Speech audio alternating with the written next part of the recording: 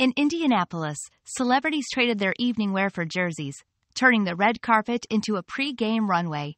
Let's see who had the best crossover from fashion to basketball. Coaching tonight, we have ESPN's very own Stephen A. Smith and gridiron legend Shannon Sharpe. With assistants like 50 Cent and Lil Wayne, it's less of a playbook and more of a hit track.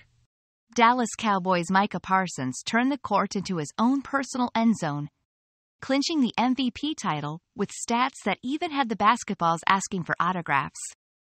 In the end, Team Shannon took the win 100-91. It turns out, having a Grammy-nominated rapper and a WNBA star on your coaching staff is the real secret to success. Who knew? From red carpets to rim shots, this NBA Celebrity All-Star Game had it all. Until next year, keep practicing those free throws, and remember, in the game of celebrity basketball, everyone's a star.